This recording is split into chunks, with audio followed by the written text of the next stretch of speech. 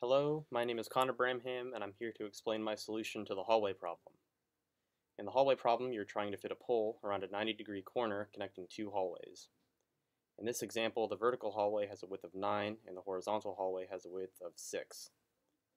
The way I solved this problem was by looking at the pole as it crawls up the side of the vertical hallway. I knew that it had touched both walls and passed through the pivot point E. If the length of the pole were too long, it would be stuck. However, at the critical angle, if the pole is just the right size, you can continue to push it through because the tip of the pole is now moving down. To find the length of the pole, we need to find that critical angle. In order to fit our pole around the corner, we need to find the longest pole that can fit through every angle between 0 and 90 degrees. I realize that the hallway can be redrawn so that the pole is a line passing through two other parallel lines. That means that this angle here is equal to this angle here.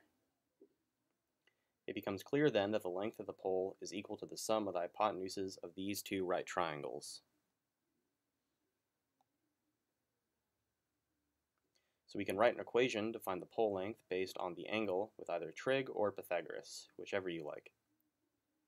The longest pole that makes it through every angle is the shortest pole made by a single angle between 0 and 90 degrees. The equation of L1 is 9 over sine theta. The equation for L2 is 6 over cosine theta.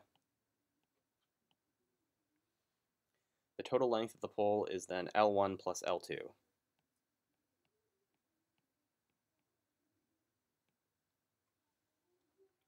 The shortest length L puts a limit on the longest pole we can get around the corner.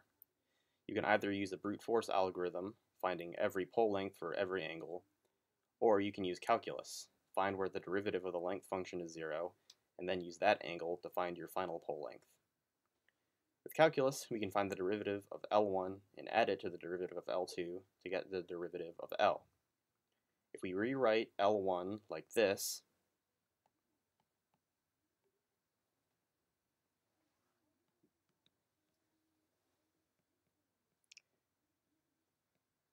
and L2 like this,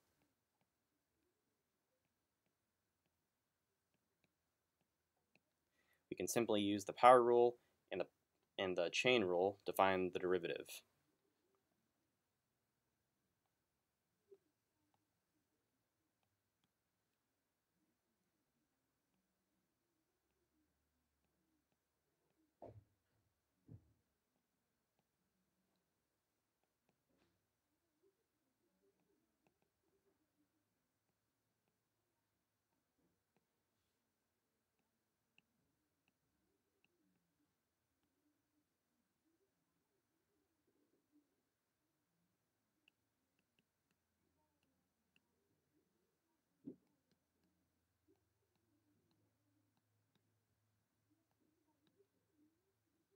That means L prime is just the sum of these two derivatives.